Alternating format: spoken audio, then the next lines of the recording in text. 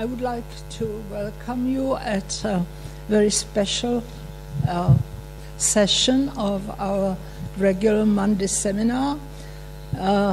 It's actually one lecture of the series of FJelinekSeries of lectures, which we started right after Fred Jelinek passed away, and we invite every year, every academic year, two of professors, distinguished professors, to give a talk in this series.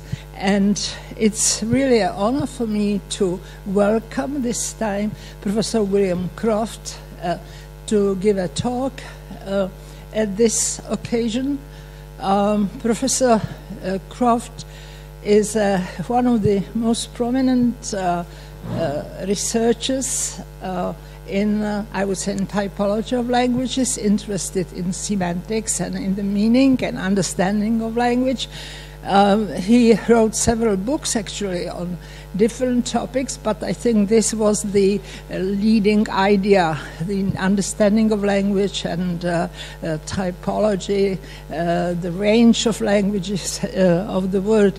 Just to quote some titles of your books, Cognitive Linguistics was one of them, Typology and Universals, and construction grammar, radical construction grammar, and explaining language change, I should not forget that one, and the verb aspect structures. Maybe more, but I have a note of these five. And what we really, I mean, I say we, I mean people in dependency linguistics welcome very much was the fact that Professor William Croft got interested in the, well, I would say fashionable, but I don't want to say fashionable, really, the tendency to build universal dependencies. And I welcome this, especially for the fact that a true linguist is now engaged, not really in this project, but just has his words to comment upon this project. And I hope that the talk today will be one of the occasions to drop some words on these projects in one special area. So welcome, and the floor is yours. Well, thank you very much. First, I'd like to thank Jan and Eva for inviting me to this lecture series, and thank you all for coming to today's talk. So, as Eva said, I'm a general linguist. I work in a number of areas, mainly semantics and then linguistic typology. That refers to looking at the diversity of grammatical structures in the world's languages and trying to understand any kind of universal patterns that underlie them. These are always patterns of variation because languages are structurally very diverse. And the first slides will explain to you how I got interested or involved with the Universal Dependencies project. As Eva said, I am just kind of a sympathetic outsider, but I've been welcomed by the leaders of the Universal Dependencies team, including people like Jan and Dan, wherever Dan is there. So I have to use this thing over here to advance the slides. So let me say a little bit about this, because there's a third dimension here, which is how I got interested in particular in universal dependencies, and that has to do with teaching syntax. So the first is the basic fact that we have to deal with as linguistic typologists who are trying to understand structural diversity of languages. And that is that language structures are incredibly diverse, and the joke they have in linguistic typology is the only exceptionless language universal is that all language universals have exceptions. So the kind of general patterns we look at are generally probabilistic, and I'll mention that as we go on to look at some specific examples. Oh yeah, got to go back here. Now, why is this the case? The main reason why is that languages change, and languages change gradually. So if a language changes from one structural type or a particular construction in the language changes from one type to another, it's a gradual process, and you'll find some languages that are in between, so to speak, and so they'll violate the more general patterns. Also, the other fact is that language is a general purpose communication system. We want to describe anything and everything, but we only have a relatively small number of words and constructions to do that. So we end up employing constructions to express kind of odd meanings, and when that happens, the constructions end up changing meaning, and then they start looking like something you wouldn't expect. Nevertheless, for practical purposes, we have to carve up this continuum of language phenomena. Both as theoretical linguists interested in trying to understand the nature of linguistic diversity, even though we are aware of what's... Is this thing working? Yeah. Even though we're aware of this fact about gradualness and complexity of language communication, we still have to divide up this continuum for various practical purposes. One of them is for computational linguistics applications. Another is for teaching linguistic students at the university level, the undergraduates, as we say in the United States, who have not seen syntax before. So typology can help us to do this in the least bad way. And what I mean by typology is the research that's been done that shows us what the patterns are, what are the common patterns, what are the more exceptional patterns. This is going to be arbitrary to some extent, but if we can at least sort of divide up the constructions of the world's languages in a way that where the exceptions are a small minority instead of 1/3 of the languages of the world, then we've done a better job. So I'm at the University of New Mexico. Linguistic typology is done fairly widely in European linguistics departments in Australia. In the United States, it's still heavily dominated by Chomsky and generative grammar, and there's only a small number of departments where typology is practiced, and not surprisingly, I'm at one of those departments. One of the consequences of that is there aren't really any good textbooks. If you want to teach an undergraduate who hasn't done syntax before how to do syntax, and not just English syntax as you would in America, but an analysis of English syntax from the perspective of what other languages in the world do or don't do, there just isn't anything. So I've had to develop something on my own. I taught in the UK as well as the United States in departments where the introductory syntax classes were taught by generative linguists, or at least not typologists. So I didn't have the opportunity to teach such a class until I moved to New Mexico, when I was required to teach it and therefore had to find a way to do it. And so what I've been doing in effect, and basically once I started getting involved a bit in computational linguistics again, what I did essentially was to teach my students to annotate the syntactic structure of English sentences and then sentences from other languages, using a scheme which I, as a typologist, felt would be useful. That it would not be a situation where in the first course the students would learn something about how to analyze English syntax, and then in the advanced course, when they looked at other languages, that I'd have to tell them, sorry, everything you learned was wrong. We have to start all over again. So I didn't want to do that. So as it says here in the second bullet point, teach undergraduates to analyze syntactic structures so that they're prepared to perform similar analyses in languages from around the world. And in fact, we actually get them to do that in that first semester class, not just in an advanced class. So the goals are similar to the Universal Dependencies project in computational linguistics, but the data is rather different because most universal dependencies are dealing with these tree banks. So these are going to be languages for which there's an extensive written tradition, and a lot of the written language has been digitized into corpora, and those corpora have been annotated in some way. Typologists are trying to maximize linguistic diversity. So typologists tend to use reference grammars written by linguists doing field work with small endangered language communities from all over the world. So not the kind of communities that have any digital resources. But it gives you greater diversity than you get just looking at major European languages, major East Asian languages, and maybe Arabic or Tamil or Hindi.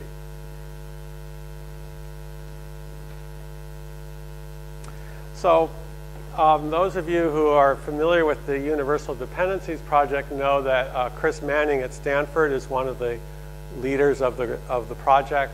And he set some criteria. These are mostly practical criteria for what would make a good annotation scheme for syntactic dependencies for computational purposes across languages. And that's what's on the left, and I'll go over them in a minute. That's where they are. And then on the right-hand side is teaching undergraduates a typological approach to syntax and how much it's similar or the same. So the first one, it's satisfactory on linguistic analysis grounds for individual languages. So it should still do a good job of analyzing individual languages. Well, that's true, of course, for us as well, teaching syntax. Good for linguistic typology, brings out cross-linguistic parallelism. Again, that's the same goal that I have, teaching syntax. Suitable for rapid, consistent annotation by human annotators. Well, that's actually pretty comparable because, as I said, this is for undergraduates. These are people who haven't done much syntax before. So you can think of them as a kind of people who are similar to computational linguistics undergraduates who are being employed on a project for annotating a corpus. Probably a similar level of linguistic expertise. Suitable for computer parsing with high accuracy. Well, that's not applicable. Easily comprehended and used by a non-linguist, and in particular, Chris mentions relying on traditional grammar notions. And that's kind of true as well in teaching syntax. Now, there is a debate among typologists about how much should we employ traditional terminology, which is going to have to be modified for describing languages all around the world, Africa, South America, or whatever. And I personally tend to be of the school that we shouldn't be always inventing new terms if the basic concept was captured by a traditional grammar term, but we do have to alter the meaning, the definition to accommodate linguistic variation. So I'm closer to Manning's law, as they call it, than some other typologists who are, prefer not to use some of that vocabulary. And clearly there are cases where there are constructions that are rare or non-existent in European languages, so we don't have traditional terms for them. And then we do have to create new terms. But where there's something that's equivalent in a European language, I prefer to use the European grammar term. And for the same reason, it's more comprehensible to my students and to other linguists who are trained in the European grammar traditions. And then the last one, support well downstream language understanding tasks. That doesn't apply in the teaching situation. So there are going to be some situations where UD, the Universal Dependencies Project, will make choices that I wouldn't find useful for teaching purposes, but are useful for computational linguistic purposes. So the scheme, the annotation that I've developed, even though we've revised it, there's now actually a team of people at UNM, a team of instructors that I'm working with to refine it. And we are trying to make it as close to UD as possible, but there are going to be some differences. It's possible that I might be able to persuade UD to change a little bit, but we'll see what happens.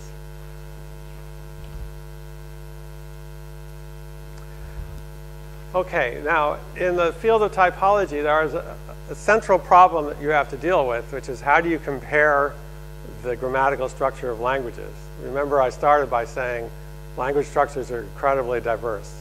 So just because you use the same term to describe a construction in another language doesn't mean that it's really the same.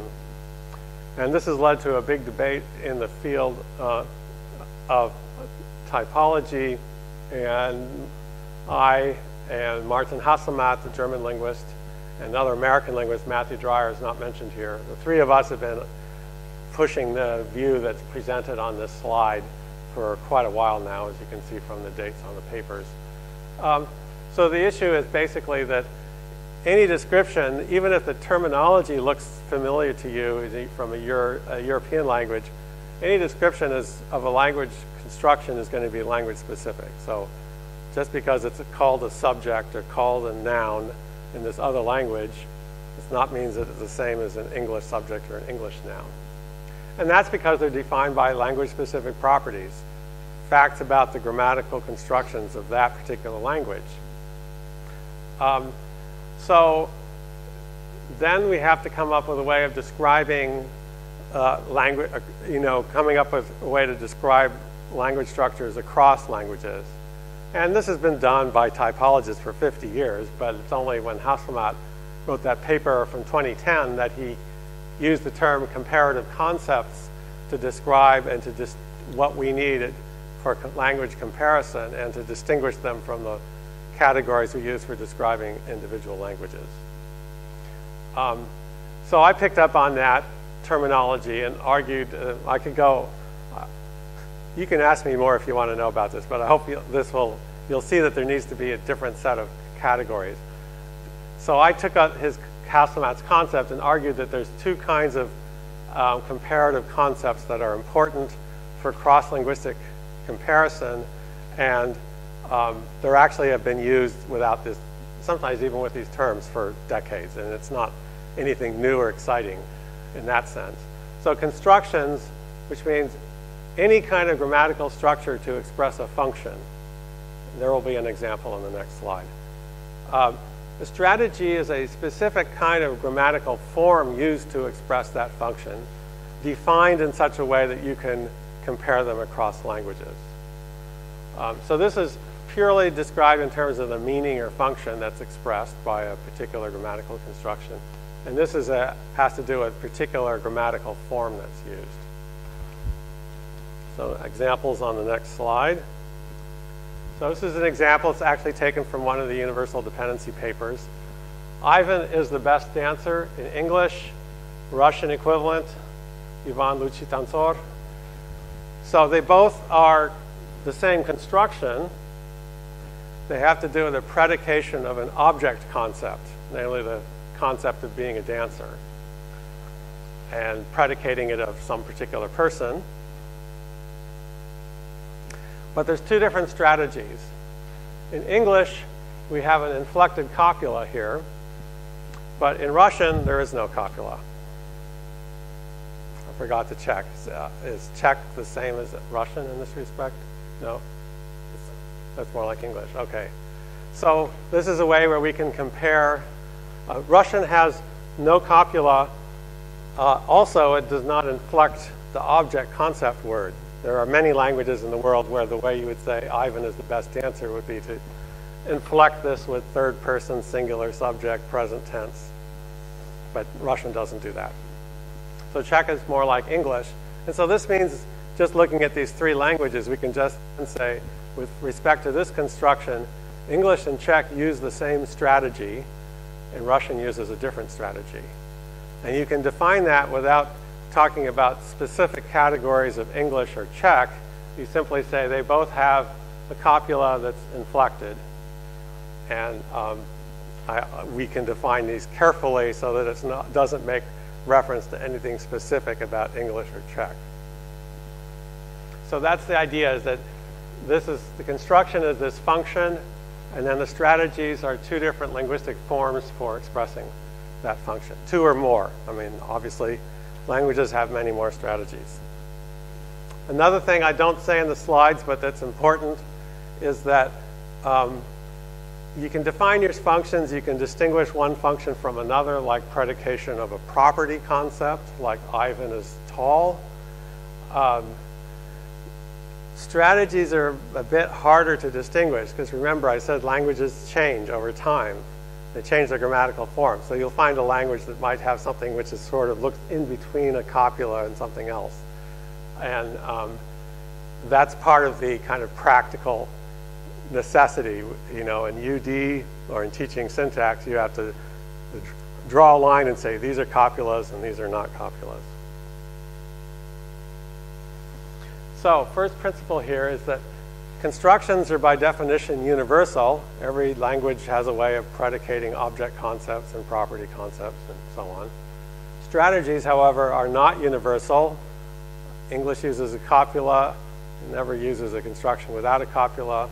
Russian doesn't use a copula in the present tense. It does in other tenses. So the first principle for developing universal tendencies, or for this, what I do in teaching, is that a universal annotation scheme should have a classification of constructions, not strategies, as its universal foundational layer. Because if you're trying to construct a scheme that you can apply to all languages, you start from the functions that all languages have to express, like predication. On the other hand, there are common recurrent strategies that you will have to include, like having a copula. Lots of languages do have a copula. So having a copula dependency or some broader category of dependencies that includes copulas is desirable. So UD has this principle, they call it the content word to content word dependency principle, which is if you want to construct your analysis, you should try to link the content words. So in the previous example, it would be Ivan and dancer. I'm sorry I didn't make a slide with dependencies for that, but you would have a link between dancer as the predicate and Ivan as the subject, and the copula would not be there, or would be in a lower dependency, because not every language has a copula. And so then English and Russian dependencies would look pretty similar because they both have Ivan and dancer as content words. And so when I saw this principle, when I started reading the universal dependency art papers, I realized that that UD is, from a typological perspective, is on the right track. Because these little function words tend to come and go, and if you make your grammatical constructions, put them high in your dependency tree, you're going to be stuck when you go to another language and it doesn't have that function word. So that means the topology of the dependency trees are basically fine from this typological universal point of view. I mean, we might disagree about how to label the dependencies, but on the whole, the topology of the dependency tree would look the same whether you're a typologist or a UD computational linguist. That's very critical to get the basic topology right, because otherwise you'll never be able to reconcile these two. Okay, so now there's another dimension, and I should say when I wrote a paper about this that was in the TLT workshop papers from last year. I have 4 principles about applying typology to UD, for constructing UD. I'm only going to talk about the first 2 in this talk because I want to talk mostly about another important issue. So this will be a lead up for the second one, and that is this notion of semantics and information packaging. And this comes from research I did that goes all the way back to my dissertation work 30 years ago. That is, parts of speech, like noun, verb, and adjective, these have posed extremely vexing problems for cross-linguistic analysis. And if you don't believe me, just go to the Universal Dependencies website and carefully read the criteria for noun, verb, and adjective and see how different and inconsistent and confusing they are. Sorry, but it's true. And that's partly because definitions of parts of speech are language-specific, involve morphological inflections on the words, kinds of syntactic constructions they occur in. And in the typological literature, you see claims like, this is a very popular claim, that this language has no adjectives. And what they really mean is this language doesn't take property concepts and predicate them with the same strategies you find in European languages. In particular, having a copula and not inflecting the property concept.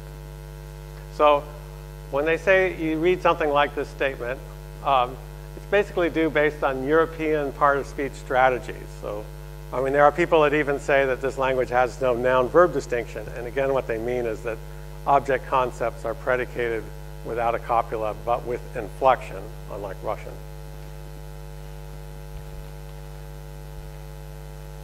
So the solution to this problem, how do you get around these definitions that are dependent on language-specific strategies, is something I argued, as I said, all the way back. This is from my dissertation, this book, and then in the other book, Radical Construction Grammar, is that parts of speech represent a combination of semantic content, things like object concept, property concept, action concept, and information packaging, which are concepts like predication, reference, and modification.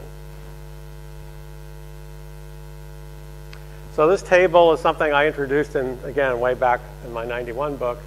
So you have here, these are the semantic classes or information content.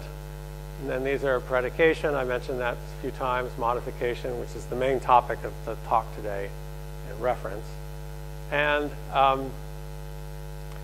what we think of as your prototypical noun is basically the upper left cell.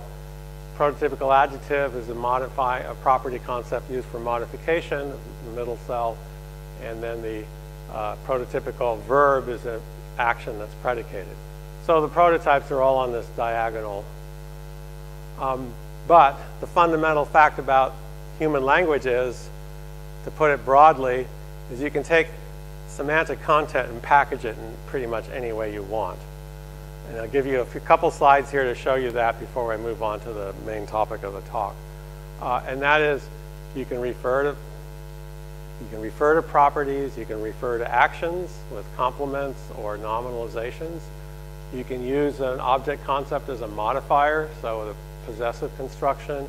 You can use action concepts as modifiers with relative clauses or participles.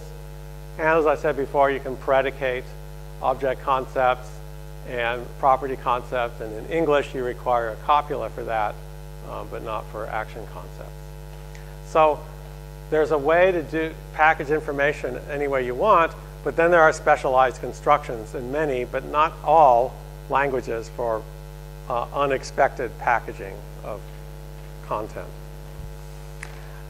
And the main point that I'm going to make in the next couple slides, and it's basically the theme around the book that I'm writing right now, which is on, it's for our advanced syntax class, where I show them all the gory details, and it's called Morphosyntax, the Constructions of the World's Languages.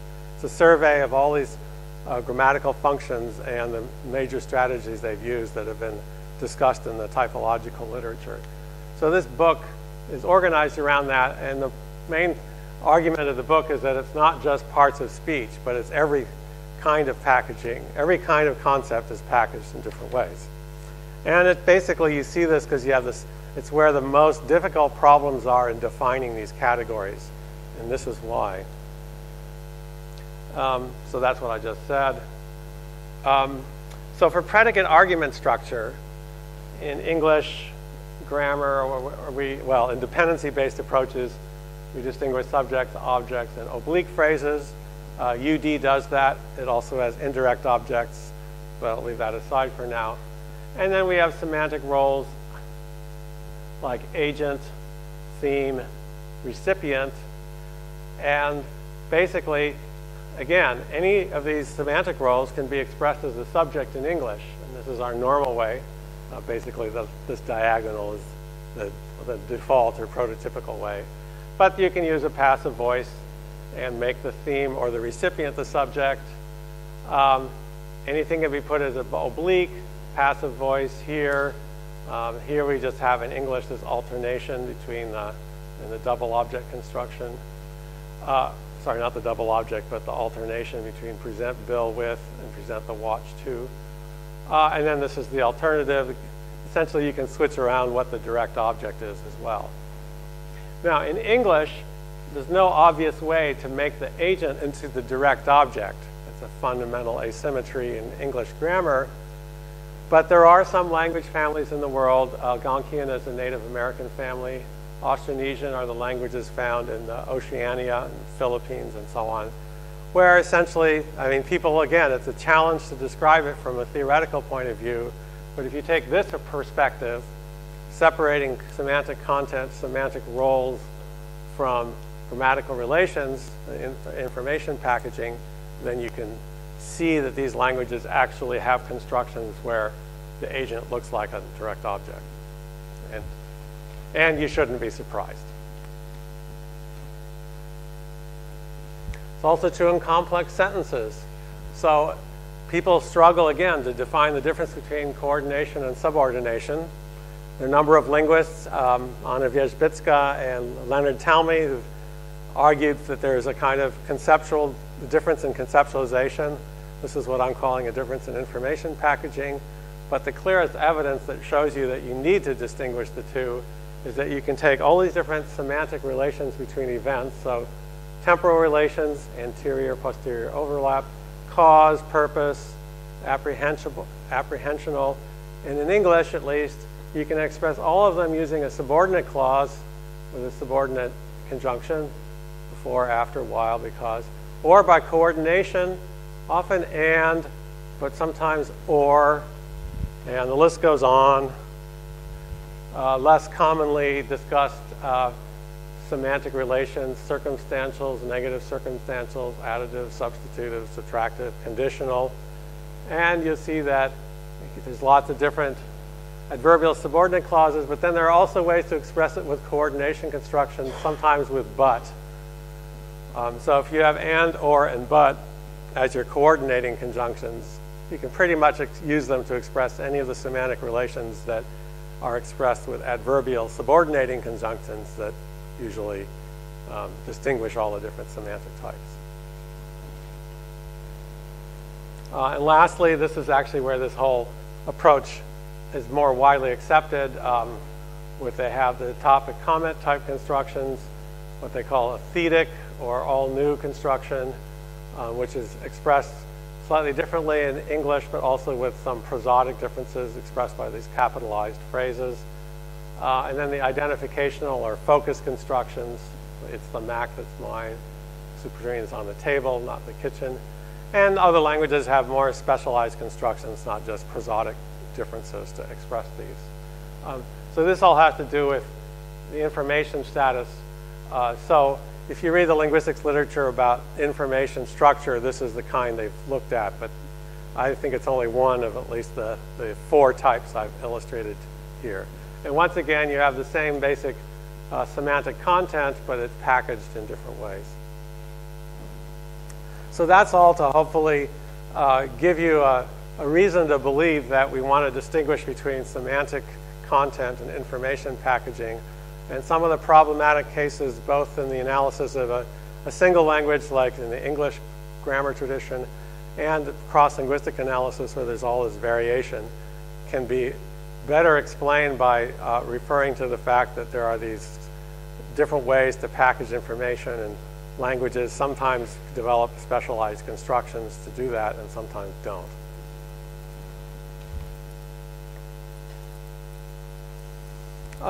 So what does this mean for UD? Well, the nice thing about this, and this is, as a linguist, this is a general linguist, this is my feeling why UD has the potential for success, if you want to put it that way, which is that these information packaging functions are much more isomorphic to syntactic structures than either semantic classes or participant roles. I mean, anybody who's done annotation knows that it's a tough problem to annotate the semantics. But the information packaging is pretty close to the syntax. They're also less variable across languages. They're more universal than lexical semantics, or at least more obviously universal. I put this hedge in because, in fact, lexical semantics hasn't been very well explored from a cross-linguistic perspective, and my guess is there will be universals there if we can actually collect the data before it's too late, before we've lost all these endangered small languages that tell us what the patterns are. So in a sense, information packaging is really the function of these so-called structural properties of syntax. So in other words, there is a universal basis in terms of function, information packaging, and that's why I think UD will be successful, or is as successful as it has been, because it is capturing something that is common across languages. Now there's a little hitch, which I'll need to bring in now before I go on to the specifics. As I said, the main reason you want to separate semantic content and information packaging is that semantic content can be packaged in any way. So, for example, an event like Sam resigned can function as an argument. I regret that Sam resigned. But then the argument, the event, which is functioning as an argument, has its own argument, namely Sam. He's the one who resigned. Objects can function as modifiers. This we'll need to refer to. And they can have their own modifiers. Events can function as modifiers, relative clauses, and then they have their own arguments again. So you get, that's recursion, of course. So you need to capture that. So this is how we deal with it. Again, this is that same diagram I showed you for parts of speech. And color doesn't come out too well, but these cells are yellow. The yellow cells are the cases where you have the unexpected combination here. Objects functioning as modifiers, actions which have their own arguments, functioning as actions function as arguments, actions function as modifiers. And all these terms here are basically the names of universal dependencies, UD dependencies. Some of them we've lumped together for teaching purposes, so we don't distinguish these two. We don't distinguish different kinds of modifiers. This is what this talk is going to be about mainly. We don't distinguish different complements. But basically, we acknowledge that there's something special about the constructions here. And so does UD. And the way it's acknowledged is by distinguishing the dependencies. So again, I'm in agreement with UD about how to handle that problem. So this is the scheme that we use. I can toggle back and forth between this. This is the UD version 2 scheme. You'll see it's the UD version 2 scheme has dependencies for capturing relations between complex sentences, within complex predicates. I won't talk about that much today. Well, not at all. Different kinds of arguments, including complements. Different kinds of modifiers, including relative clauses, noun modifiers, and apposition. And basically, the main difference between UD and the scheme that we use for teaching is, as you'll see, it's simpler. It has the scheme we have is simpler. We use a smaller number of dependencies. In particular, we just have mod. We have nmod and adjectival clauses separately, but we have one modifier dependency, and that's what we're going to focus on today, because as you see, UD has 3 different kinds, and that's what I'll be talking about mainly. Okay, so these general principles, including 2 others that I didn't mention, they're mainly ways in which typology can help UD by coming up with some general principles about cross-linguistic variation, how to analyze it, that can be used to sort of come up with the best inventory of UD dependencies, the 40-odd dependencies that you find when you go to the UD website.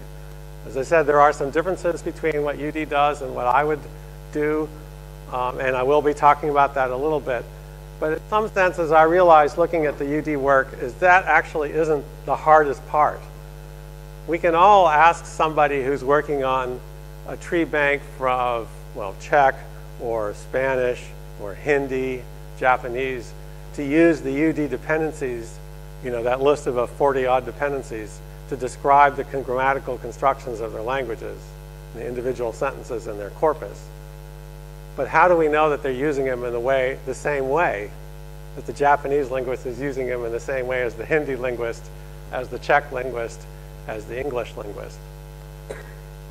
There needs to be consistency on how these are applied to the different languages. And I've talked to the leaders of the UD project, so I know that this is an issue. And I'm not surprised because, of course, we have the same issue in looking at it in the teaching perspective. So this is where the guidelines come in. And this is where it's not just that you have to come up with what you think is the best list of dependencies to use across languages, the 40-odd dependencies. You have to come up with pretty guidelines for consistent application of those dependencies to the much greater diversity of language constructions that you find across the world's languages. And especially if you're looking at lots of languages, low resource, high diversity languages, like we have to in teaching. So what's the best way to do it? That's what that purple sentence or purple phrase in the middle bullet point is about, is you have to find, are there cross-linguistic universals that constrain which strategies you use in which constructions. It won't be perfect. There will always be exceptions, remember. But if you find the right useful universals, they will show the cleanest way to make the cuts, those ultimately arbitrary divisions, and say, okay, if you got a construction in your language that's like this, you call it this, and if you have one that's like that, you call it something different. So you want to find it in the case that minimizes the number of languages, which will always be greater than 0, the number of languages that, where even your guidelines don't work very well. I mean, there will always be such languages, but if it's only a handful out of the hundreds or thousands of languages in the world, then, from a practical point of view, you've done a good job. So I had this bullet point when I gave an earlier version of this talk at the UD workshop. It's a good news, bad news talk, but sadly, today's focus is mostly on the notion of bad news. Bad news in the sense of facts about the languages of the world that would actually suggest changing the UD dependencies, in particular these modifier dependencies, and also the multi-word expressions. And we'll also be talking about those. So I'll give you one example of good news where the typological universals cut things the same way that UD does, and then we'll talk about the problems with, the problems with modification constructions.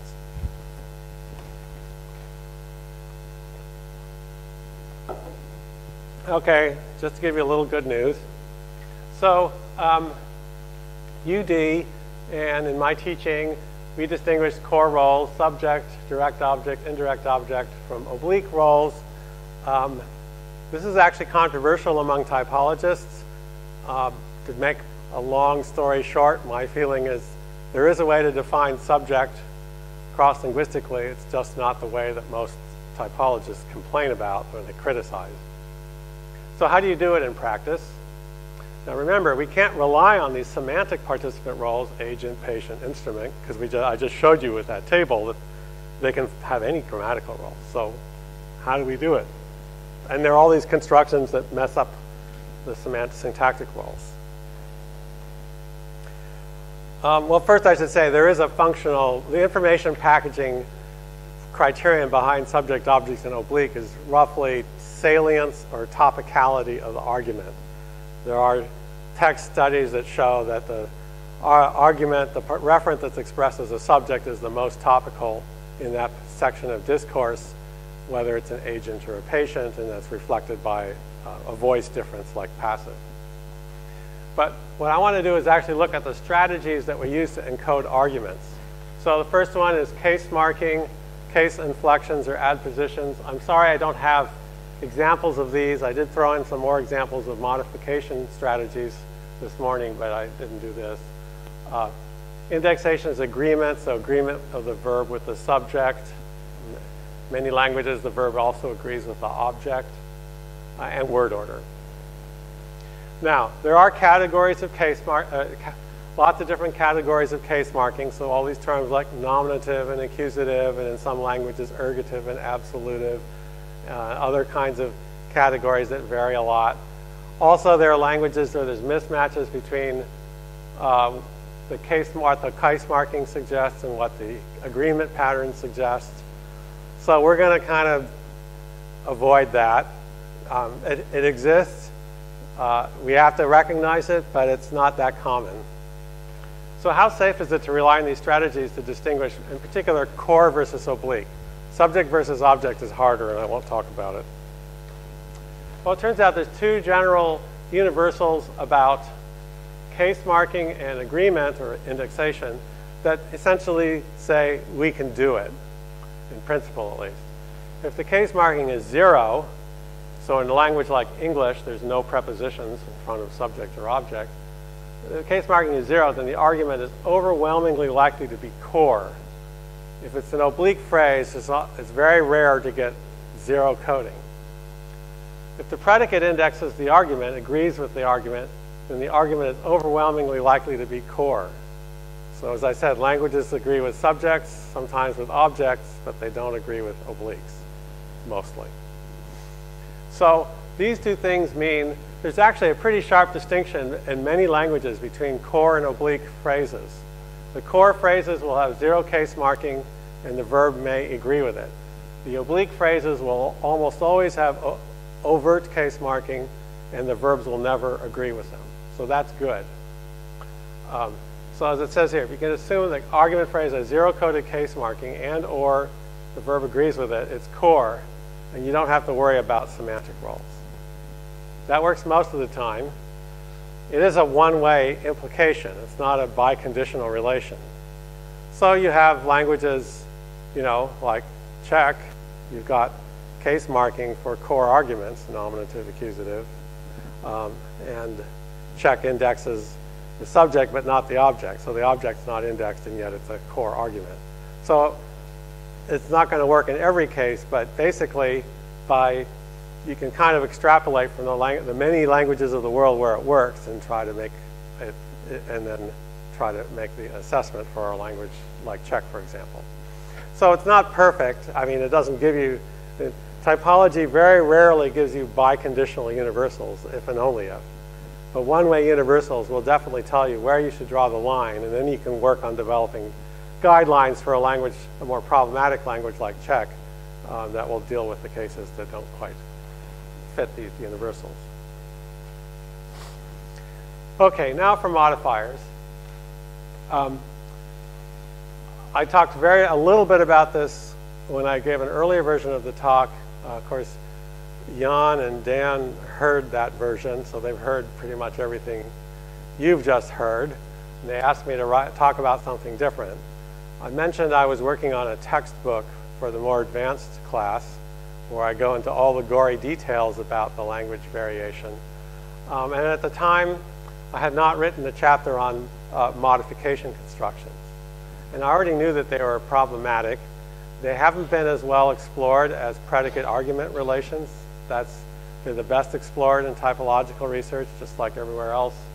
So I had to read a lot of the linguistics or the typological literature on modification constructions. I mean, I knew a little bit about what was going on, but I needed to explore it in more detail. I've done that now, so now I have a few more things to say about that, modification constructions and multi-word expressions, and what consequences they would have both for our teaching syntax and for UD. So the first thing is that modifiers of nouns are semantically extremely varied. That's the thing that makes it complicated. So you have articles that express the category of a semantic category or pragmatic category of definiteness. Demonstratives express deixis. Cardinal numerals express cardinality. Quantifiers a quantification. Category that I and a research assistant of mine called set member.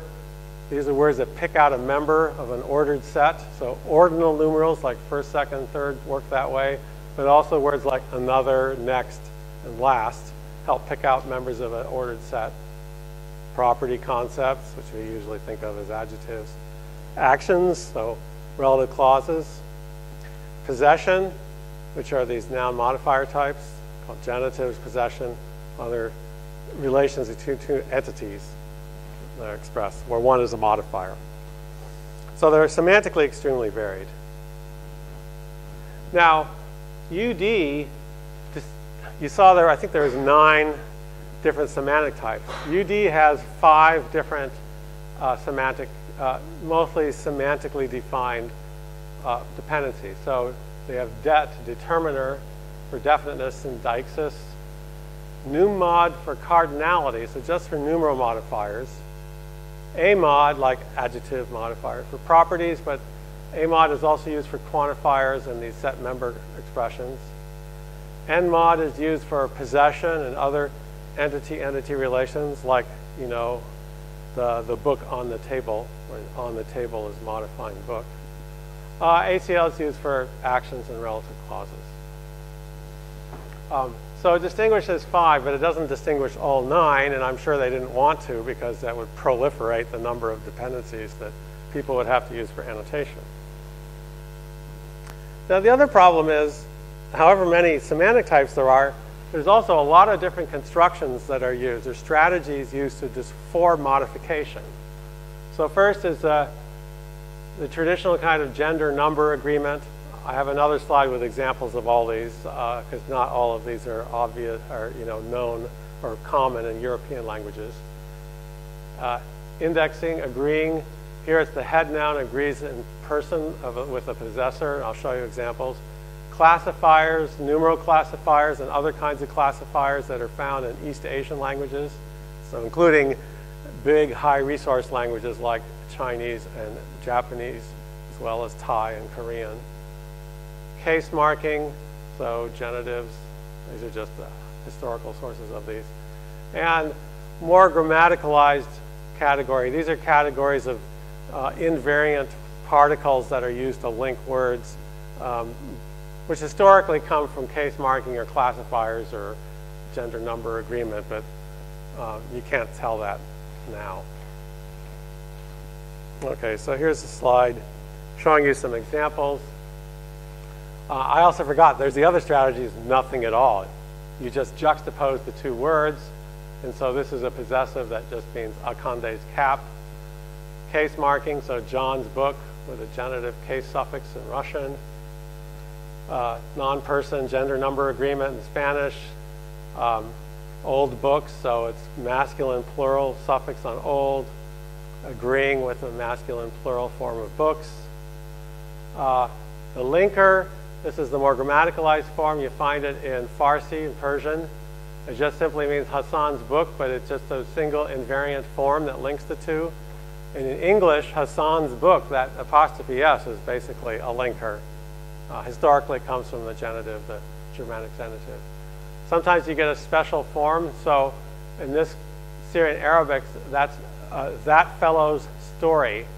So the word for story here is in a special form that you wouldn't get when it's not modified by the possessive. And then you have the orphan's prize, so it's literally its or his prize, the orphan. So you have a third singular on the head noun prize agreeing with orphan. And then with classifier, we have Cantonese is a variety of Chinese. So you have one, and then you have a word which is sometimes translated long object for a crossbow. So there's a huge variety of strategies and a huge variety of semantic types. And if the world were wonderful, the strategies would be restricted to certain semantic types, and we can make nice divisions between the modifiers. Unfortunately, the world is not so neat. So as I said, there's no universals about modifier strategies that more or less neatly divide modifier types. There's one qualification. So here, you're going to see some animations. The agreement, there's classifiers, and then these linkers. I'll explain to you why I've put these things on the screen in this way in a few slides. But we'll start. Agreement kind of starts from some kind of deixis, definiteness, and then it can spread to all these other things. It can even spread to possession. I got it like this is the the agreeing parts, the agreeing proper names. For classifiers, they could start with numerals, but then they get used for demonstratives, and then they get used for property modifiers, and then they get used for everything else. There are a special category of possessive classifiers found in some languages, but as far as I know, they don't seem to spread to other kinds of modifiers. Linkers start as some kind of relative clause marker or subordinator, but then they get spread to property concepts, which are often expressed in using the same strategies as relative clauses or action modifiers. And then they'll spread to numerals, even to possession. That's that Farsi linker I showed you before. So you can see it's a mess. These lines, the different colored arrows go everywhere. Oh yeah, and then you can get possessive linkers to be used for property modification. We're actually going to see a couple examples of this at the very end of the talk. Should have suppressed these slides. Sorry about that. We'll get to see this fireworks again, and then we'll get to the linkers. Then we'll go back to why I have these things laid out the way they are once we get all those linkers in. So for this reason, in my teaching, I just have a single dependency modifier because there's no way you can divide these strategies up. Now, my original motivation when I was teaching the class was to avoid making the syntactic annotation too dependent on the semantics, these 9 different categories of modifiers. But then later, when, as I said, I worked on this modification chapter for my book, the more advanced textbook, the sort of anything goes, any strategy is used, supports this. It is, from a practical point of view, if you were trying to write guidelines to tell people what to do to distinguish different kinds of modifiers, you'd almost always have to fall back on the semantics. And that generally in UD is something that is a principle that they try to avoid. And I support that attempt to avoid that. Now, you'll notice that we did retain NMod and ACL, so noun modifiers and relative clauses or adjectival clauses. Now, it does cause problems. Actually, this is the problem I'm going to address, so I'll skip that bullet point. I should have changed that. But it's a problem we can live with, and I will show you a solution to that problem. Because the reason we separated this out is the reason I explained earlier in the talk. Noun phrases have modifiers like other noun phrases, and relative clauses have arguments like other clauses. So we want to make sure we can't, that not every modifier ends up having a possible modifier dependent and argument dependent, that we restrict them just to noun modifiers and relative clauses. But there's actually another reason for this. So a statistical analysis called multidimensional scaling, which you can use, you can input data, noisy data, and it will try to find similarity relations among modifier types in this case, and represent these similarity relations in a Euclidean space. That's that layout that I showed you. I didn't have locative modifiers in there, or set member and quantifier. Made it a little simpler, but that's where that layout came from. This is the output of the multidimensional scaling program. It's unpublished data I've never gotten around to publishing. So ACL and EdMod, you see, are separated out. Over here, there's some overlap with locative. I won't go into that. But they're pretty separate from each other, apart from this. And they're also separate from the others, which are, as you can see, spatially to the right with a gap. So you just call the rest mod. That was a decision that we made that I talked about. From a UD perspective, if you put in the UD modifiers, then it looks a lot messier, and these, and that you're dividing things that are close to each other, and so it's harder to support that kind of distinction, except in semantic terms.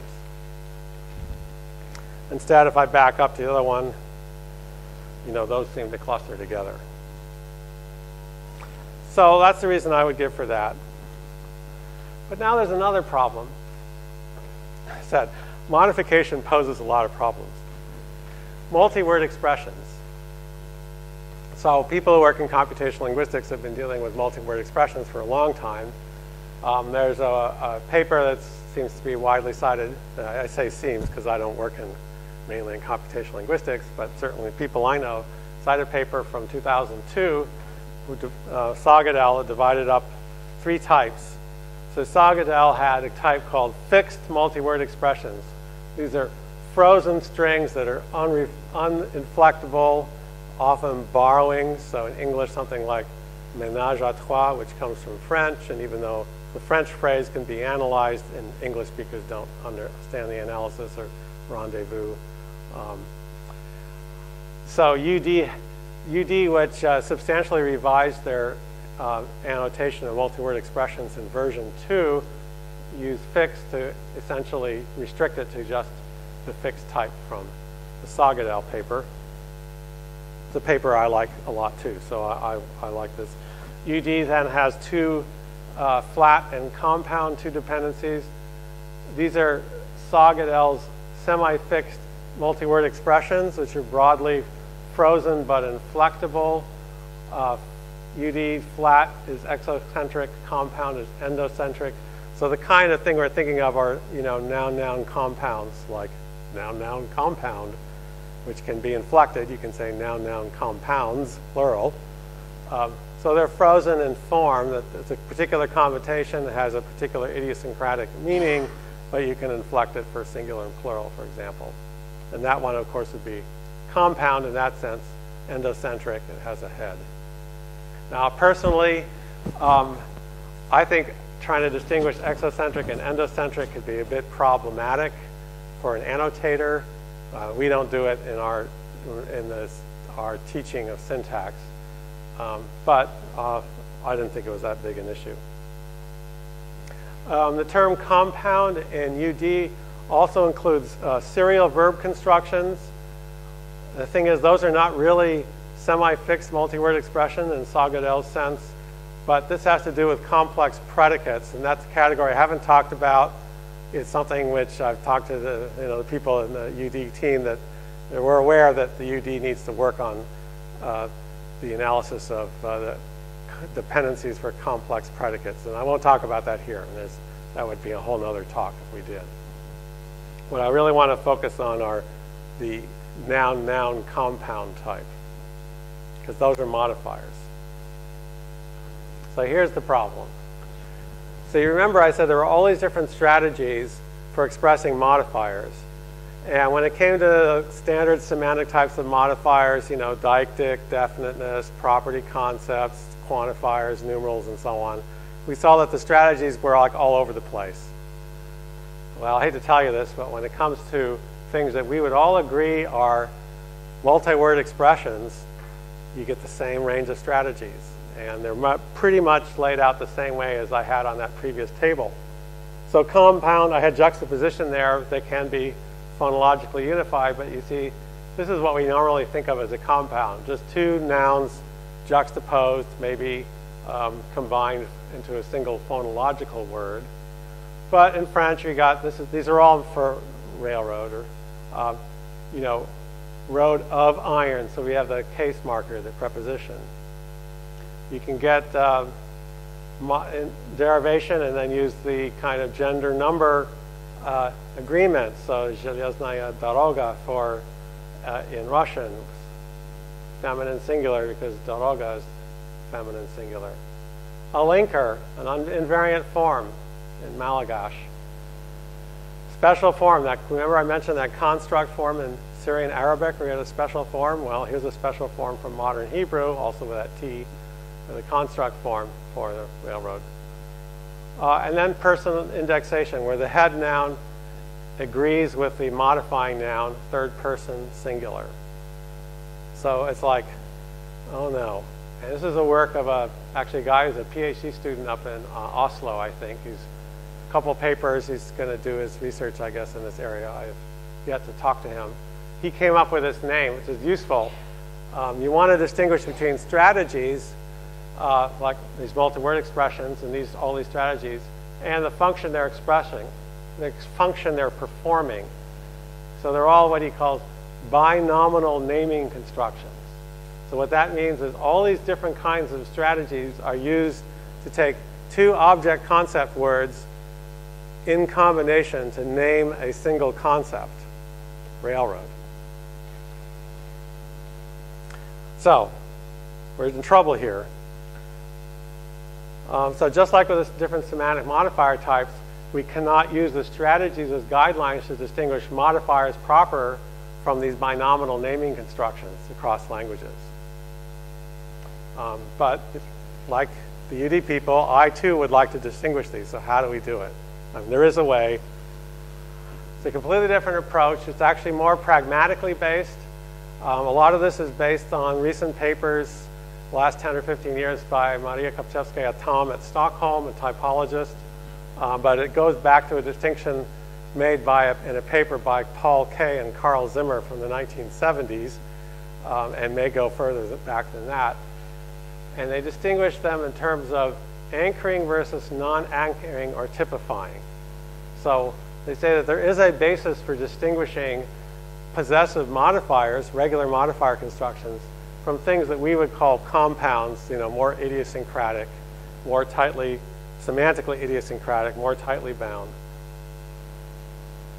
So the anchoring modifiers, these are the possessive types. Like the professors of the university, John's parakeet, that girl's book, these phrases serve as reference points to identify the referent of the head noun. You know, which professors, which parakeet, which book.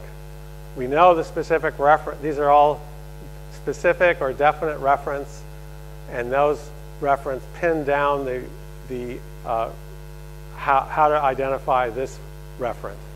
So we have lots of parakeets in the world, but if it's John's, then we can pick out the right parakeet that we want to identify. Likewise with the book.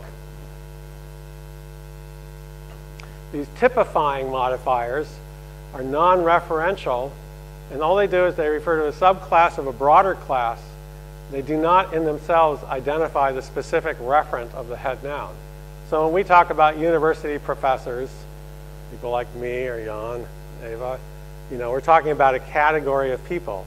So that's the single concept that's a binominal naming construction.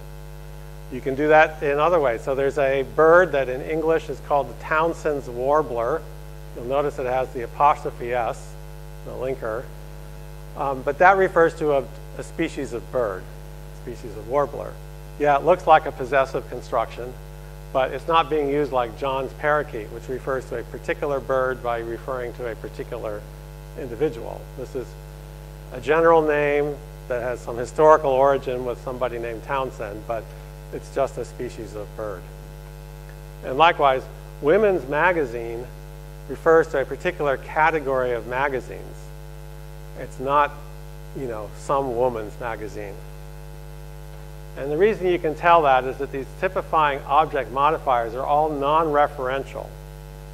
So as Kay and Zimmer back in the 70s and other number of linguists since then have argued, the way to distinguish compounds in the function sense and binominal naming constructions from modifiers is whether the non-head word is a specific or definite noun phrase, like on the left, or whether it's a generic non-specific phrase, like the ones on the right. So we are going to something which is basically a semantic or at least pragmatic criterion, but this can consistently distinguish these across languages. So I think this is a case where, you know, I think we're all in agreement that we want to distinguish between so-called true modifiers and these compound expressions. But the way to do it is not through strategies, but through this kind of function, this pragmatic distinction, which you can teach people, students or annotators, to identify. It's not impossible. We do it. But unfortunately, the fun doesn't end there. Because a similar problem arises with numeral classifiers and numerals in general. And there was some discussion, which I participated in on the Universal Dependencies GitHub site, one of the issues there. But at the time, I hadn't done this chapter, so I didn't know all of the details, and particularly this anchoring, non-anchoring, or typifying contrast. But then I extended it to the issue of numeral classifiers. So I had this example before up on the screen. Many languages, including Chinese, Cantonese, you have a classifier that's used for, you know, what we think of as run-of-the-mill individuated entities. You know, things that occur as distinct units of the same type. And anytime you use a numeral with them, and in many languages, demonstratives and other modifiers, you have to have a word which picks out some property of this object, like being long. And in the linguistics literature on classifiers, they call these sortal classifiers. They have natural units of count nouns, and they define a sort in some sense. The semantics gets complicated, but that's not for our concern. The problem is that they also use the same construction to describe what the typological literature calls mensural classifiers. And these are used to individuate and count any other unit than the, so to speak, the natural unit of count nouns. So here's a measure. I think this is some kind of food stuff. It's a measure. It's used well, it's Cantonese, used in Hong Kong. Some kind of container. It's like 2 bowls of rice. Some kind of group. So a group of students. A piece of something, so rain is not countable. A lot of these nouns are not countable, so a few drops of rain. And also species, this kind of flower. people have different sub-classifications of mensural classifiers. I'm just using some of the common ones they have. But there are a number of important differences here. Oops, well. Sortal classifiers, the true numeral classifiers, like the long object crossbow, they may be optional. You won't need the classifier. Classifiers in many languages are restricted to lower numerals, or they're not found with numeral bases like 10, 20, 30, 100. And then, of course, they don't have equivalents in other languages. You know, English and Czech don't really have anything like sortal classifiers, and hardly anything like that. Mensural classifiers, on the other hand, are always obligatory. They have to be, because that's how you know what sort of unit. These are words that don't have a natural unit, or you're not referring to the natural unit like a group of students instead of one student. They're all some kind of unnatural unit. And of course, they have equivalents in other language. I mean, pretty much any language, you want to be able to measure and count some kind of unnatural units. Again, as I said, languages are all-purpose communication systems. So they aren't the same. And this is part of the issue that came up in that discussion in the UD website, is the Chinese linguists, you know, from the Chinese project, were discussing this and saying, well, I mean, there were a lot of other functions they were talking about too, which I said were different functions. Most people agreed. But these mensural classifiers get lumped in with the sortal classifiers, and they really need to be distinguished. And these are some crucial properties. Now, as I said, other languages have mensural constructions. They just don't look like the classifier construction that you find in Chinese and other East Asian languages. They have this construction that are called pseudo-partitives, not a great name. They're a kind of mensural construction, though. And you'll see you've got, it's called a pseudo-partitive because you have of there, a cup of coffee. But they're not anchoring constructions. So this is an anchoring construction. You say a cup of the Ethiopian coffee. You got, say, some particular kinds of coffee on the table, and you want a cup of this kind of coffee. That's referring to a specific cup, you know, a specific volume of coffee that you're interested in. Whereas a cup of coffee is just saying there's some coffee here and we're measuring it out. Now here's the tricky part. The pseudo-partitives have kind of flipped their head compared to the anchoring counterpart. Everyone would agree that in a cup of the Ethiopian coffee, a cup is the head, and of the Ethiopian coffee, this anchoring modifier is the modifier. And that's what the syntax kind of suggests, or the grammar, the of here. So we'd all agree with that. A cup of coffee, though, doesn't work the same way. You can say I drank a cup of coffee. You can't say I broke a cup of coffee. If you want to say something like that, you have to say I broke a coffee cup, which of course is this other kind of compound construction in English.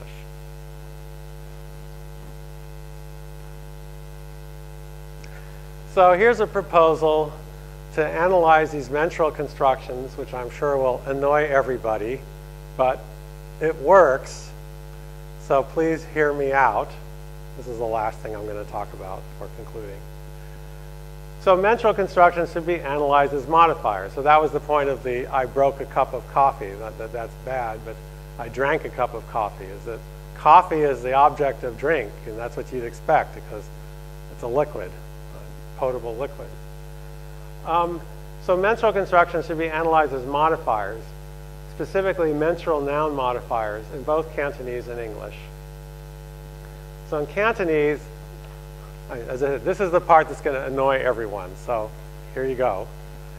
It means we're going to analyze sortal modifiers in the usual way. This is the head noun. It's one. The numeral is modifying this. So this is the content word to content word principle, because every language is going to have a numeral, but only a few languages have these sortal classifiers. So that'll be a dependent as a classifier for one crossbow.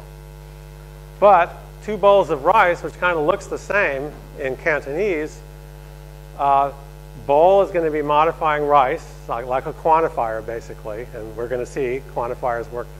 We're going to have to do the same thing with quantifiers.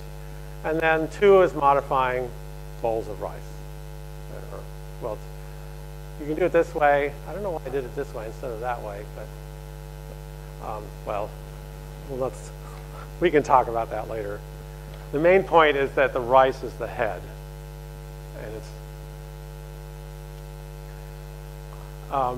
and then in English, so with 2 cups of the Ethiopian coffee, it's going to be the usual. Here's cup. 2 is modifying cup. Ethiopian coffee is the noun modifier, typical possessive modifier of cup. But 2 cups of coffee, cup is modifying noun modifier, just like I did with Cantonese. Use 2 is modifying cup. And then this of has basically been syntactically reanalyzed as a linker. It's no longer representing a dependency relation, coffee as a dependent of cup. It is now just a construction for menstrual classification as a linker.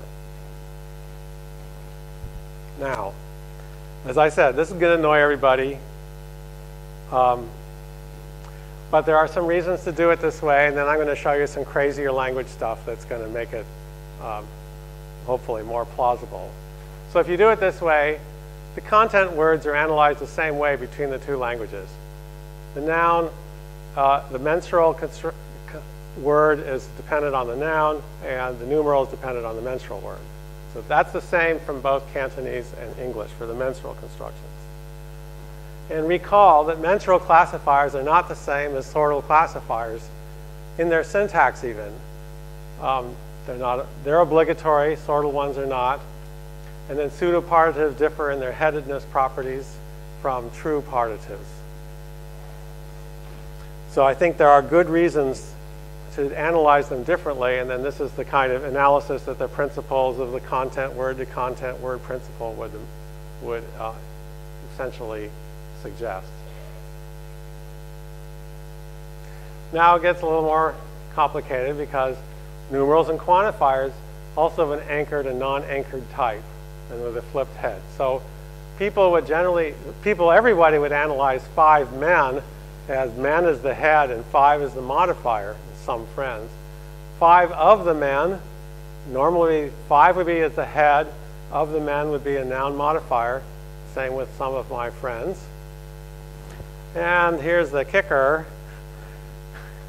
The anchored construction, just like with a pseudo-partitive, the anchored construction has been extended to the non-anchored meaning. So, check. For nominative accusative, Russian it's more widespread, and it's only for you get the genitive plural on 5 men. So you get a genitive even though standard analysis is men is the head and 5 is the modifier. I mean, I don't know, how you analyze this and check? Well, you can tell me in 2 minutes when I'm done with the talk. Well, it gets worse than what you see, but it's true that in many languages, quantifiers and numerals, even in the non-anchored construction where we would all want to analyze the noun as the head and the quantifier and numeral as the modifier, in a lot of languages, the noun is in a genitive or partitive case. And so the Czech example is actually not that unusual. Or the English pseudo-partitive, a cup of coffee. Typologically, actually, Kopcheska Tom says that's pretty rare outside of Europe, the pseudo-partitive with the of. You get more of a simple juxtaposition like you get in Cantonese and other languages with classifiers. So here's that African language, Akose, which I mentioned earlier. So you'll notice, so what they do, have a very complicated construction. So the walls of the house, it's a language that has noun classes. This is a linker called an associative marker in Bantu, or in Bantu linguistics. And it agrees with the head noun. So the walls is class 8, so the associative marker is class 8. This is the genitive dependent, the walls of the house. Fine, head, noun modifier. A good shirt. So one way to say this in this language is shirt of goodness, literally. So that's what you'd expect. This is the dependent. It's a property concept. Shirt's the head. Unfortunately, the grammar didn't gloss which class this is, but it agrees in class with shirt. Okay, that's fine. This is the modifier. That's the modifier. Same construction. However, the non-anchored construction, the function, the mensural construction uses the same strategy as the anchored construction. So you have a bottle of water. So again, associative marker agrees with bottle, and you've got water, different class, doesn't agree with that. But semantically or conceptually, whatever, you know, if you believe the analysis I gave of the pseudo-partitive, you would also say the water should be the head and the bottle is the modifier. And here's some evidence to suggest that maybe this is the right thing to do. For some modifiers, some property concepts, they do it this way, just like the anchored construction. But down here, there are other modifiers in the same language.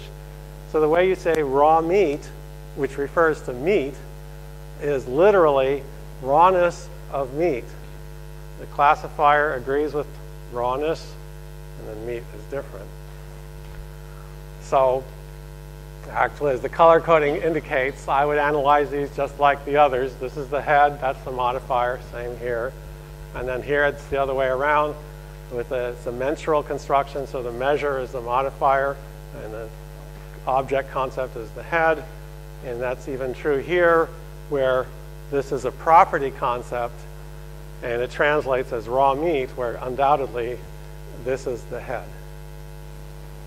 So those are all looking at some examples from other languages, including exotica languages, Czech, that this rather unattractive looking solution is probably, I think, is probably the best solution from a cross-linguistic perspective.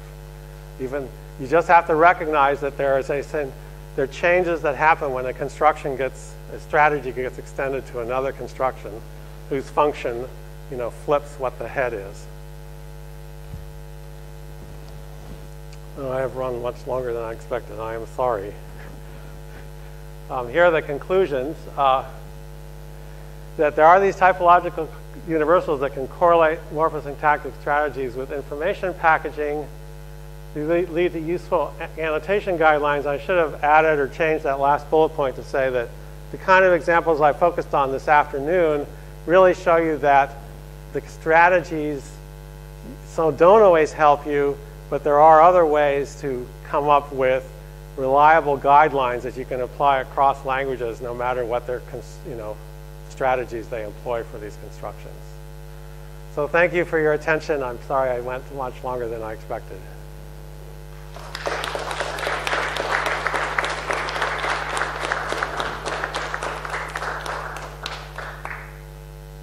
Yeah, thank you very much for your for a very informative talk, and I think that we will have to have some time to think it over with the arguments, but still we have some time to ask questions.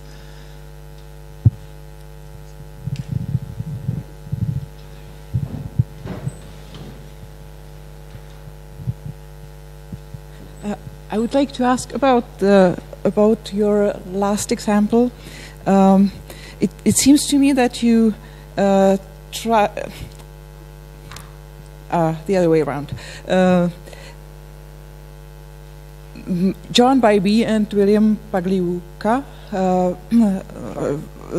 tried to extract Pagliuca tried to extract universal language concepts from phenomena which are grammaticalized, which are morphologically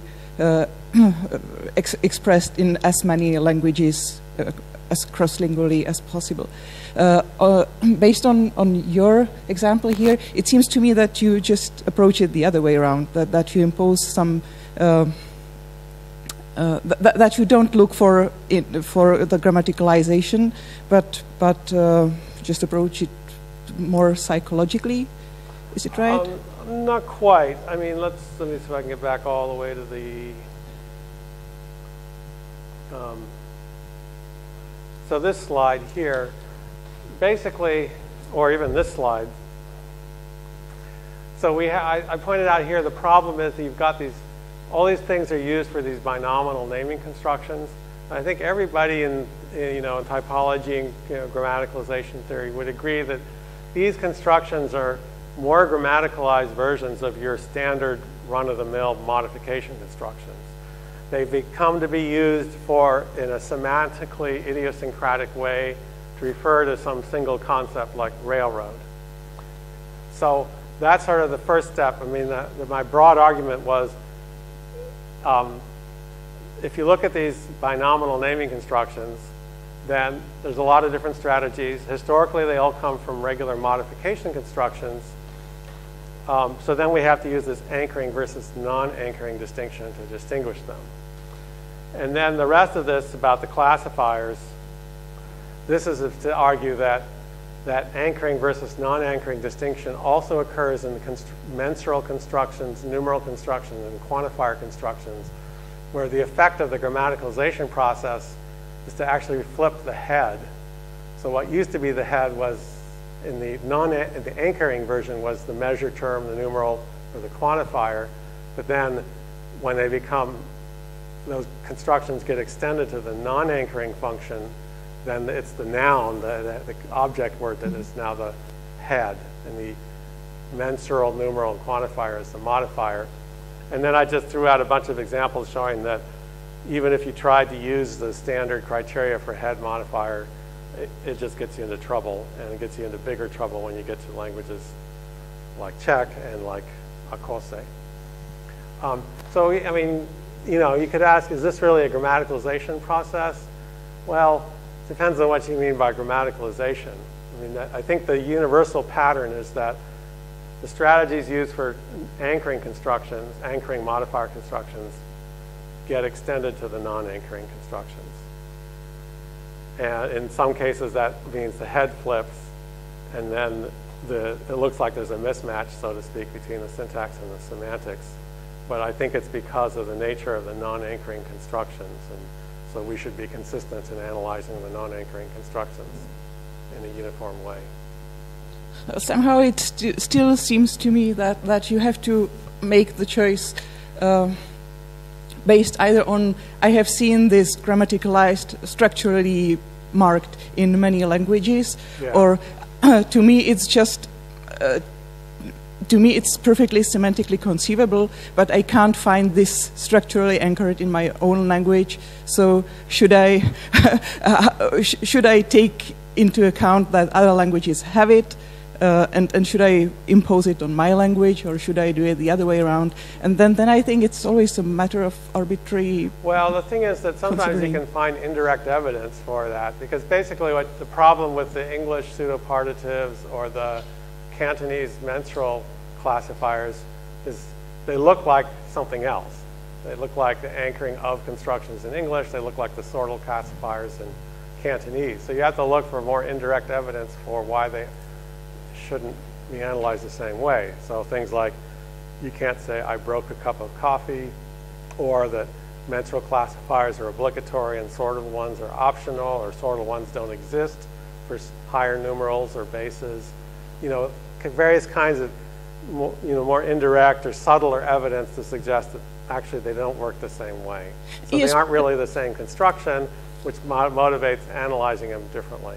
Yes, but on the other hand, you would lump all noun modifiers into just mod, and drop num mod and n mod and yes, a mod. Now, I mean, this is a legitimate question to ask. And this is where the kind of like the practical question comes in.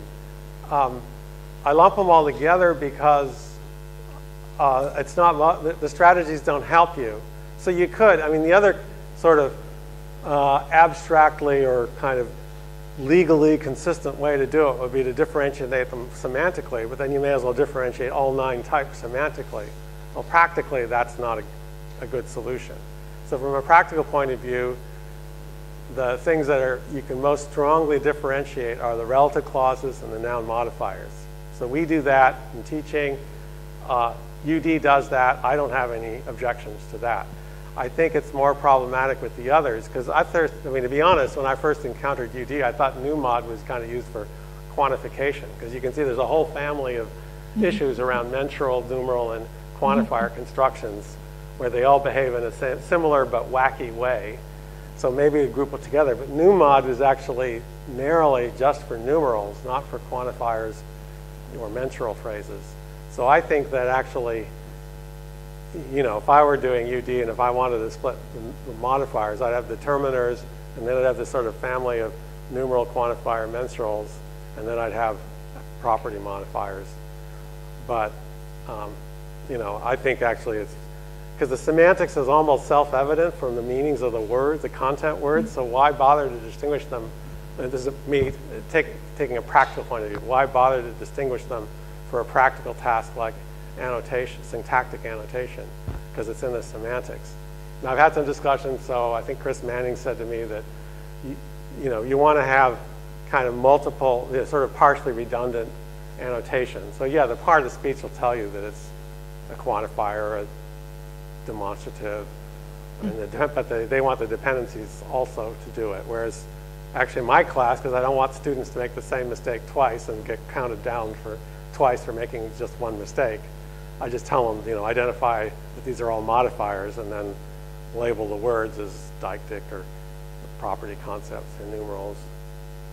But these are really practical questions. I mean, I kind of agree with you that, yeah, all the, you know, all these different semantic categories should be distinguished, and we should always think about, you know, how each of these different semantic types of modifiers is expressed in a language, because it could vary.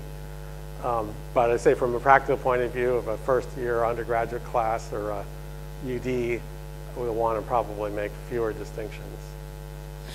Thank you very much. My last is, why would you drop nmod when it's well? It's, why would I? Oh, I don't. No. Well, you merged it, and when a prepositional group is hanging on a noun, then it says something about the noun as well many times.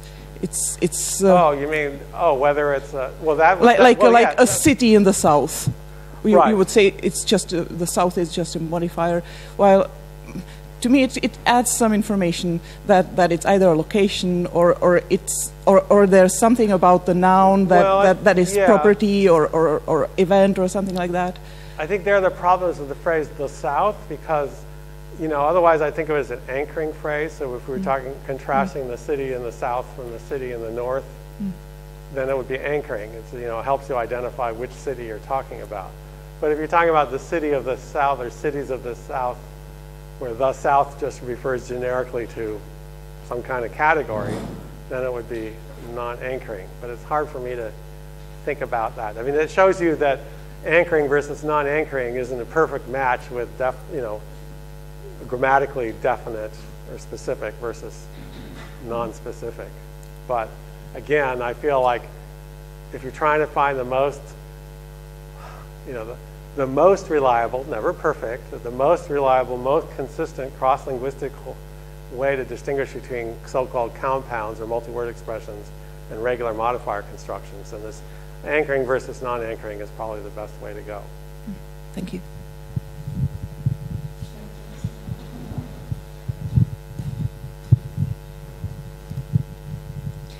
Thank you for your talk, and I have a general question. Yeah. How do you deal with spoken data, or do you distinguish between spoken and written syntax, or do you use the same guidelines for both of them? Well, I would use the same guidelines for both of them because, you know, with the kind of languages that typologists use, most of them are unwritten languages. So they're things, languages spoken by small communities that, without a literary tradition. A linguist or an anthropologist comes in and writes a grammatical description. So what they're actually describing are the patterns found in the spoken language, because there is no written language for these languages before the linguist comes in and finds a way to transcribe them. In a language like many of the languages with a written tradition, the spoken language is quite different from the written language for historical and political reasons. So, I mean, there may be cases, and I gather that Czech is one of them from what I've been told, that, you know, standard written Czech is a completely different thing from colloquial Czech of even the capital city like Prague. So there would be, the difference has to do with, you know, real differences in grammar in some cases. And then you would have to analyze it differently, you know, to reflect those real differences in grammar, but it would still, the same principles would apply about, you know, what the dependencies are, what the guidelines are for applying them. It's just that, you know, the colloquial check analysis might look a little different from the standard written check, just because they're different varieties, really, different languages even. Thank you.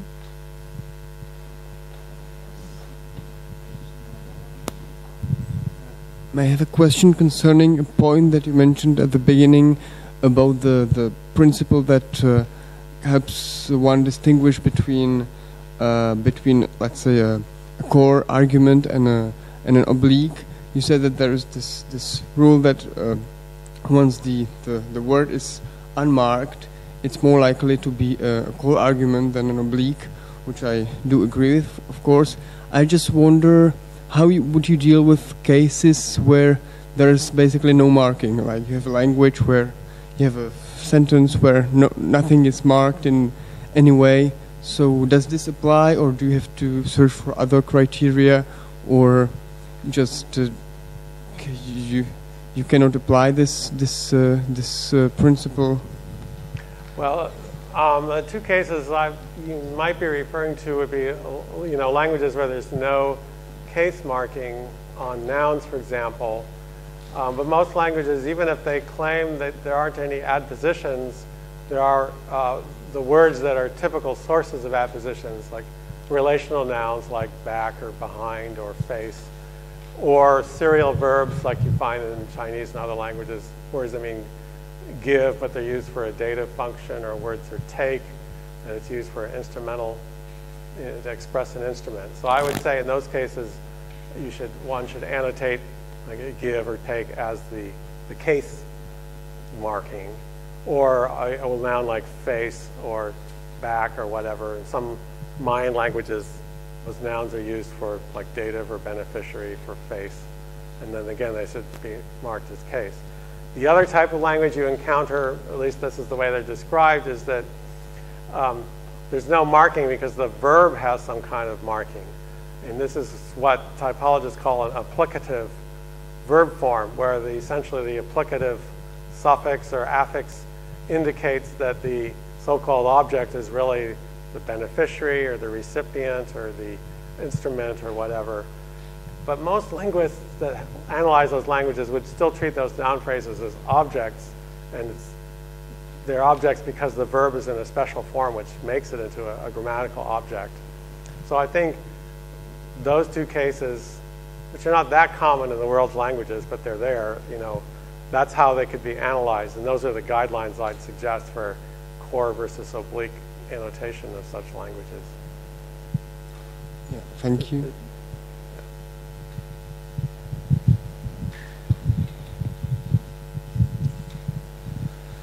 Thanks for the talk. One question on your list of those 9, I guess, categories of modifiers. There was, I don't think you have to bring it up. Oh, okay, well, go ahead. One of them was articles or determiners for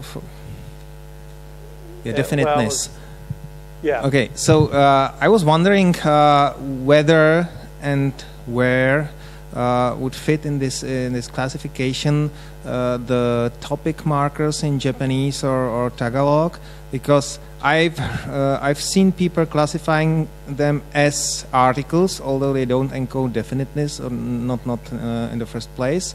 But on the other hand, I would find them also quite similar to adpositions, which as function words don't appear here as well at all. So what would be your opinion? Well, I would definitely code them as, you know, indicating some kind of argument dependent of the predicate. And then the question is, for these languages like Japanese, where you distinguish between that and something which we call a subject. Now, the facts in Japanese are a bit more complicated. I mean, in Chinese, they have constructions that they might call double subject constructions. So I think there would be a case to consider whether we should have a dependency that's topic, that's different from subject.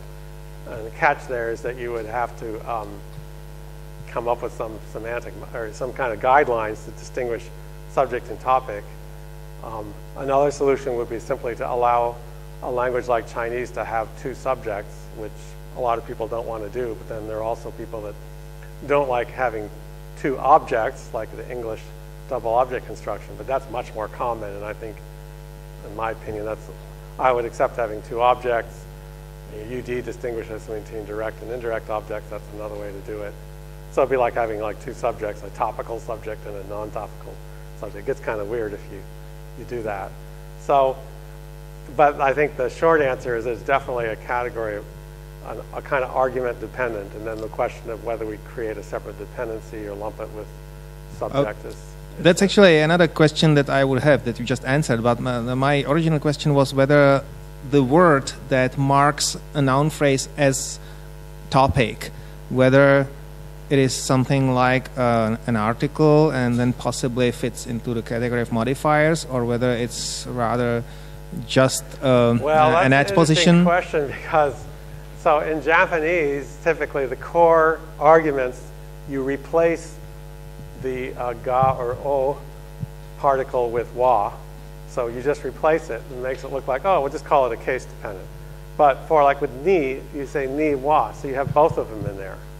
And so you can call them both case.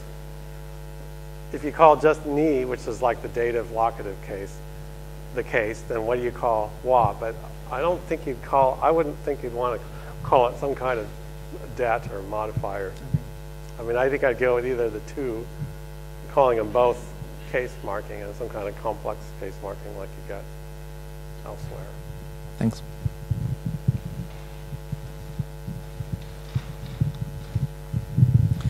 Well, I'm afraid that time is just supposed to tell us that we have, unfortunately, to close the session. I would have one very general question, actually, just for confirmation of my understanding of the distinction between the constructions and the strategies. Am I right when I see the constructions in your sense as some kind of cognitive patterns?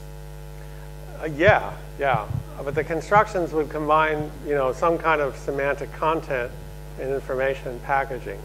So to give the example of the construction that I introduced here that I feel that we should recognize, the mensural construction is semantic content, some kind of measuring word, and the stuff being measured, the entity being measured. But I'd also argue, and this was the kind of controversial side of the argument, is that the measure word is the modifier of the object concept or the entity word.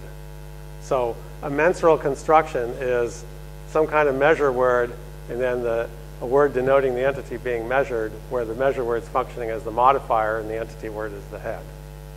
Then my difficulty would be to see on which categories, or which are the cognitive categories I am supposed to build my system on. Well, that's a good question, and that's where I think the answer is an empirical one, because basically what I realized reading the cross-linguistic literature, see, I'm not a specialist in modifier constructions. I haven't done any of my own heavy-duty cross-linguistic analysis. I've been relying on other people's work. It's not something I've focused on much. So when I started reading Kovchevskaya Tom and looking at the classifier literature and analyzing classifiers, I came to the conclusion that just by looking at the empirical facts of the grammatical constructions that you find in the world's languages and how peculiar they are for this class, that we needed to single out this cognitive category of measure phrases, measure constructions, and single it out because it has such unique or distinctive grammatical behavior. The range of variation you find across languages is distinct. The distinction between the anchoring and non-anchoring constructions is important. It is already there. It's already necessary for distinguishing possessive constructions from compounds or these binominal naming constructions. So it's like that carried over and convinced me that we need to distinguish this conceptual category. So the point here is that you can't come up with an a priori list of conceptual categories you need to distinguish. You really, in an ideal world, you have to look at the facts of the world's languages and see what cognitive categories those facts kind of demand that you single out and as separate, conceptual categories. Thank you very much. I think this brings us back to your question, but we don't have to. Yeah. Okay, so many thanks for your talks, Many thanks for visiting us, and I do hope we'll have some more opportunities to talk together and at least to read your papers, and we'll see the arguments and be more deeply in the argumentation. But I think that the paper was extremely instructive, and thank you very much for that. Thank you, and thank you for your patience. I'm also around for a while longer. I mean, this afternoon, if someone wants to talk about these issues or other issues. So as far as I know, I don't have any commitments between now and the end of the day. Thank you. Thank you.